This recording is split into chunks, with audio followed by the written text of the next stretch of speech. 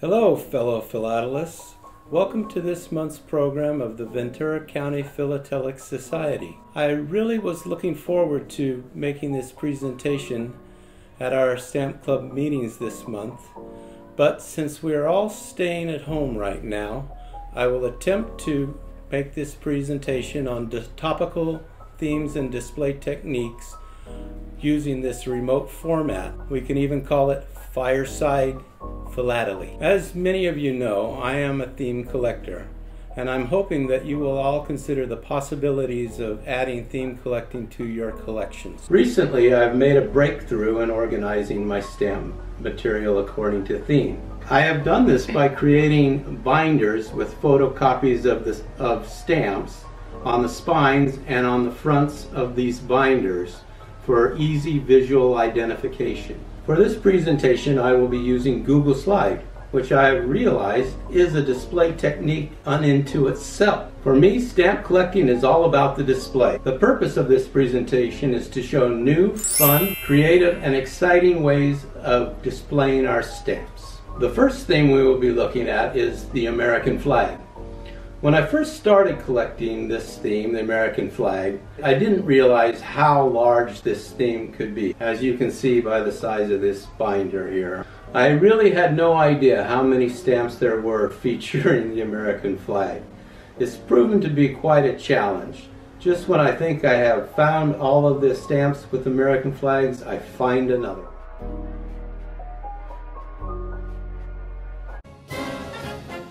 This display here illustrates a couple of display techniques. Notice at the bottom of the slide is a first day cover I just happened to acquire on my trip to Washington, D.C. One technique is to use covers, postcards, and other materials along with stamps in your displays. Another display technique is to break up your sheets. You'll see here in this close-up that I've broken up one of the sheets to make for a more effective display. In this slide we see another American flag, American Revolution theme. We see here the famous portrait of Washington crossing the Delaware using stamps from all different countries but all featuring the same portrait. American flags, Navy vessels. We see in this display a new issue of the USS Missouri. We see the first day digital postmark cover in the middle of the slide. Also notice at the top right are both the imperf and the regular version of the USS Constitution, along with some other stamps. This close-up shows that imperf in the top right-hand corner, along with several other submarines that also display the American flag. Most stamps of ships will contain the American flag. This shows the close-up of the USS Missouri flag, and you can actually see how tiny this flag is on the stamp. American flag, sub-theme Civil War. This display, I've also used the technique of dismantling a sheet. You will notice that the strip of 5 stamps on the left is actually the reverse side of the black and white image of the soldier standing by the flag on the right. This close-up shows how small and hidden within the stamp many of the flags are. Another Civil War U.S. flag theme. Once again, we see the group of stamps on the left are actually the reverse image of the image shown on the right. This display could not have been created without dismantling the sheet. Here we see again just how small and tiny some of these images are.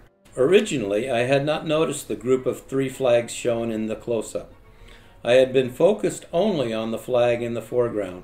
It was only by preparing this presentation that I made this exciting discovery. American flag, U.S. Capitol.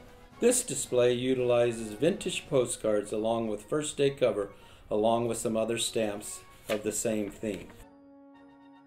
Here is a close-up of a German issue stamp representing the same theme of flag over the U.S. Capitol. Also a black and white stamp commemorating the hostage return in the 1980s. This is a close-up of the U.S. Capitol with the cherry blossoms. Notice how tiny the flag is. This happens to be one of the tiniest flags I have found, but it's not the tiniest. Moving on to our next theme, trees. Here the sub-theme is fall foliage. In this display I have made an arrangement of stamps from around the world, all showing trees of many brilliant colors. Most of these are inexpensive stamps, and in order to attract attention to the most valuable stamp, the Bethesda Fountain Express Mail stamp, I included in this display informational material from a recent United States Post Office philatelic catalog. I'm sure many of you remember seeing it. It is in the section of the catalog they call Beyond the Perf. This explains the stamp process through its many stages of development. A close-up of some of these very beautiful stamps.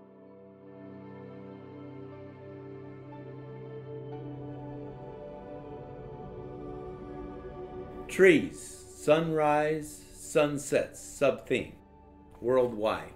This display includes Scott number 5040A, La Cuerda de Indio Imperf, as well as some other new issues, U.S. Scott 5080L and 5381D.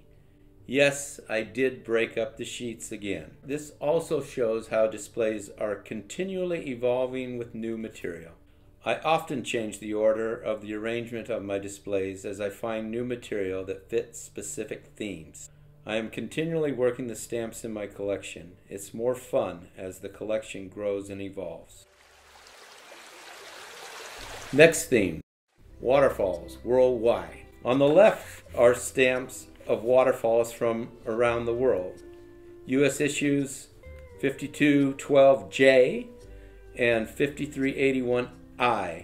Yes, again, I broke up the sheet. On the right side, there is a stamp issued by the Philippines that was intended to depict Pasajan Falls, and even says Pasajan Falls on the bottom of the stamp. However, the stamp actually is that of Vernal Falls in Yosemite, California. Also included in this display is Philippines number 1088, which is actually how the falls look.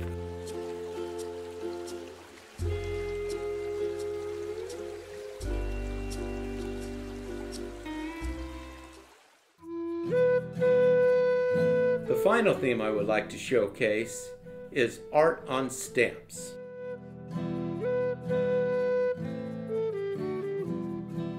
This slide shows art portraits of women. On the right are stamps from Hungary, Great Britain, Germany, all featuring the portrait of the Mona Lisa.